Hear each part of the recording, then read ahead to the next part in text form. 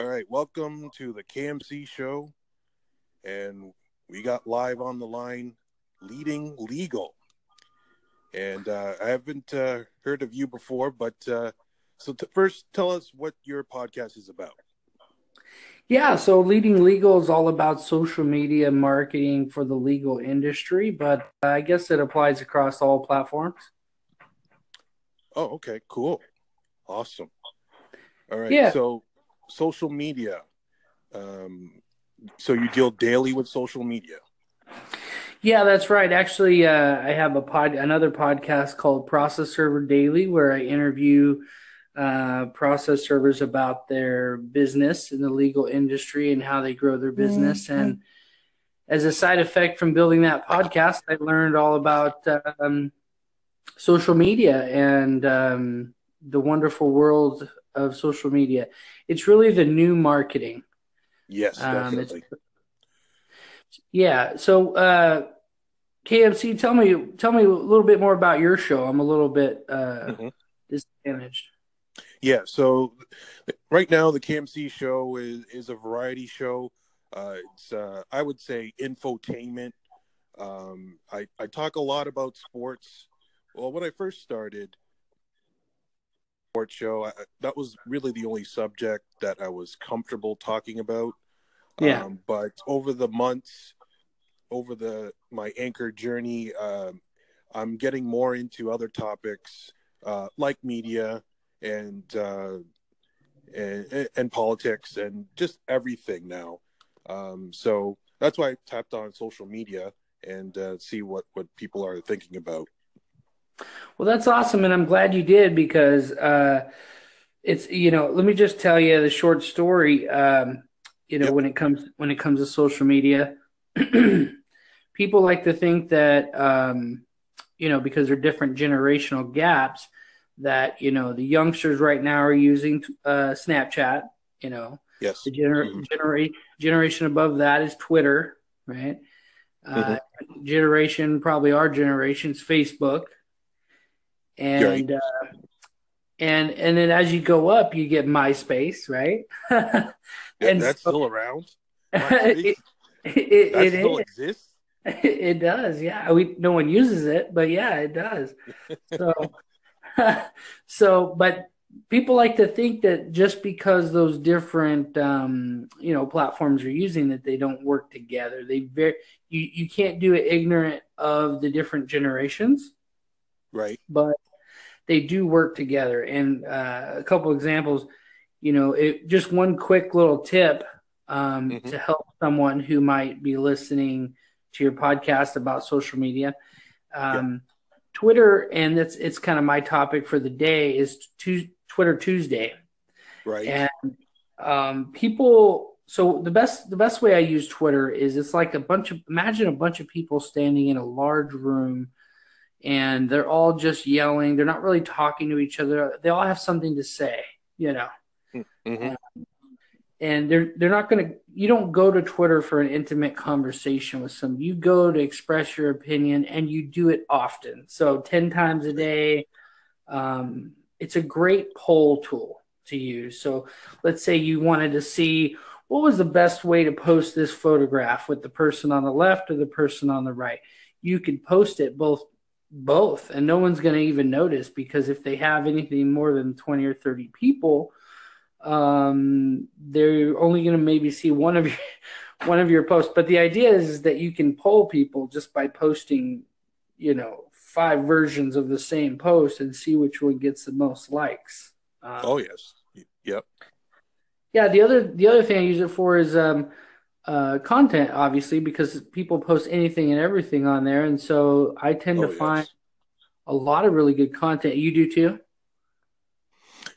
How do I use Twitter? Yeah, yeah. Yeah. Well, I just use Twitter right now to post jokes. Like I watch sports, and if I see something funny going on, I write a joke about it, or Yeah, that's awesome. yeah, or I just throw my opinion out there on. Usually it's sports topics, but I do talk about everything as well. But I'm finding the Twitterverse is becoming more political, Oh yeah. and it's not really as it's still a great platform, but what's going on at the White House is definitely trying to overshadow what's going on Twitter, and I haven't used it as much as I used to. I would say, like before the political turmoil, I was tweeting maybe 10, 15 times a day, and now it's down to I would say maybe once or twice a day, if that. Um, just because it's not the place to be right now. I feel like the place to be on social media is Instagram. I Yeah. think a lot of people are migrating there, even though the Facebook troubles are prevalent. But Instagram, like people are getting paid to post.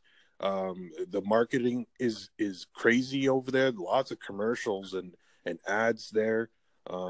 So I think in the next couple of years, Instagram is going to be number one and supersede Facebook. What do you think about that? I I think you're on target for a couple of reasons.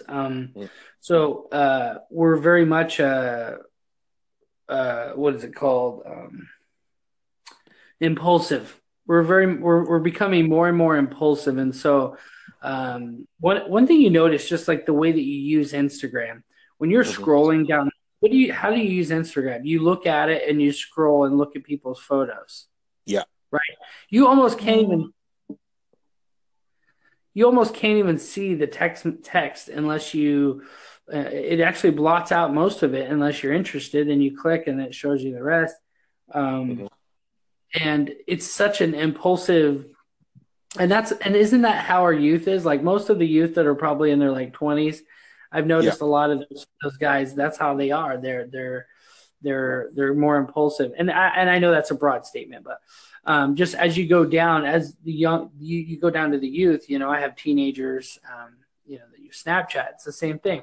So I Right. think everything is slowly moving towards the more impulsive, the more immediate gratification. Mm-hmm. Definitely. It's like that word Yeah. Facebook might have to read a more than 10 words, more than 20 words. Yeah. Recently, Twitter went up to 280, but Uh, uh, but what I've noticed is not many people use that limit. It's very rare. People are yeah, still sticking to the 140 or very short messages, and yeah, and because people really they don't want to read that much.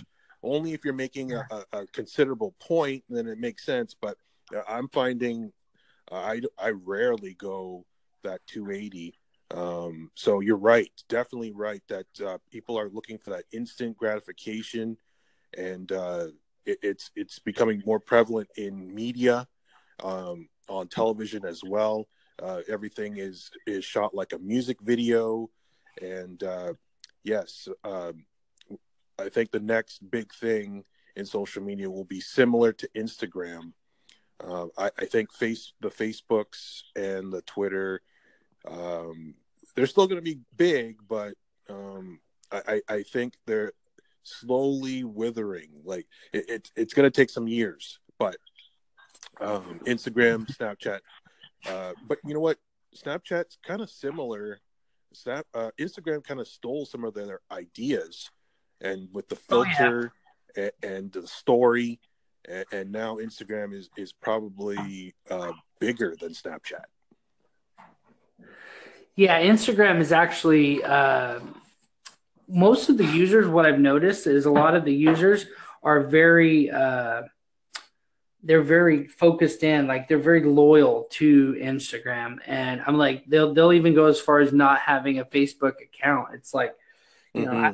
have a Facebook account. That's what they tell me, and I'm like, really? But you have to Yeah, have a Facebook account. No, all of my friends are on Instagram, and it's like, right. oh, that's when it really clicked with me that the generational gaps are real, and that so like if you wanted to, like, I don't know if you know who Ty Lopez is. Ty Lopez?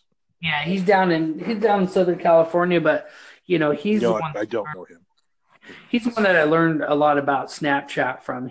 So he does his snaps, I always thought it was like so teenagers could send, nude photos to each other, and Right. terrible, something that they probably shouldn't be doing, but they're going to do anyway. And but he kind of taught me that no, actually, you just want to talk to that generation, and he gives away free iPhones and things like this, and he's got millions and millions of followers on Snapchat because he gives away free stuff every day. I mean, he was giving away cars, and so it's and the whole idea is that he can sell his programs, his social media marketing program, and different things like that.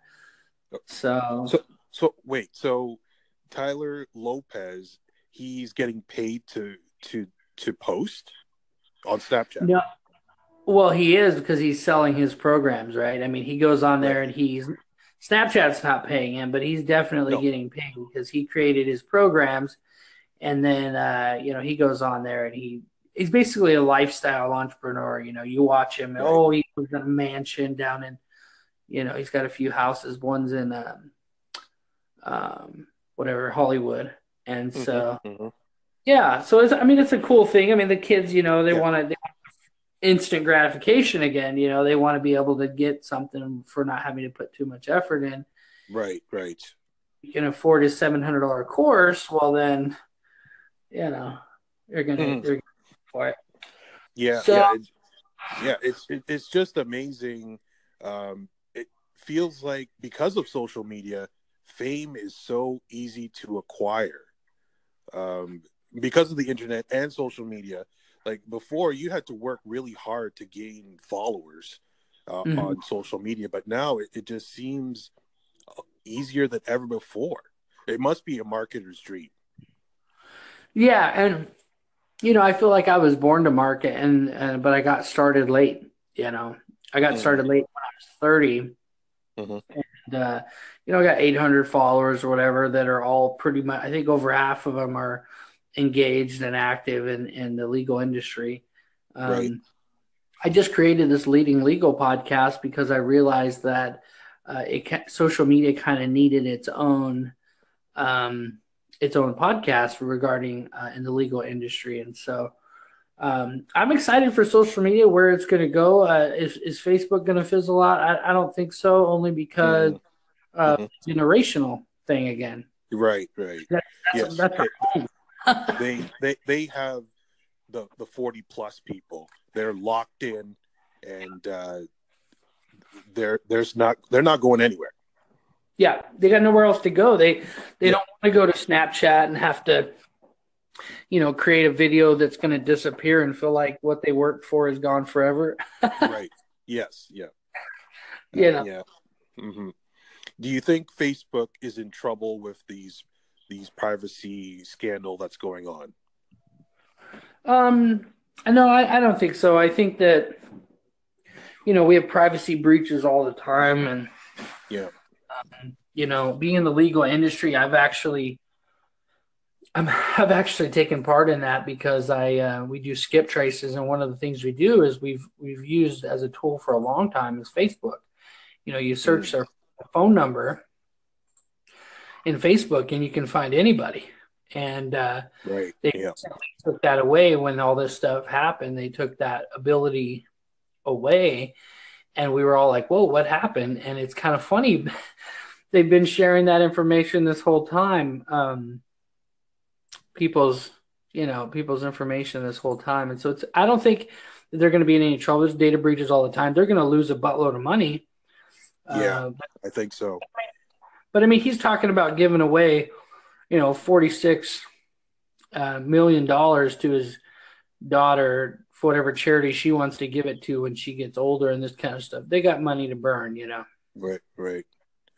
Yeah. Well, unfortunately, we're almost out of time. Thanks so much for this.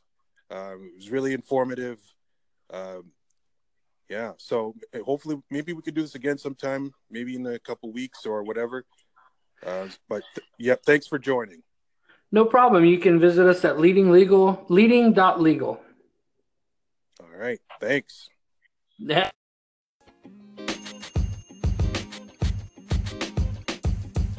The podcast you just heard was recorded with Anchor. If you want to make your own, download the Android or iOS app completely free from anchor.fm/podcast. That's anchor.fm/podcast.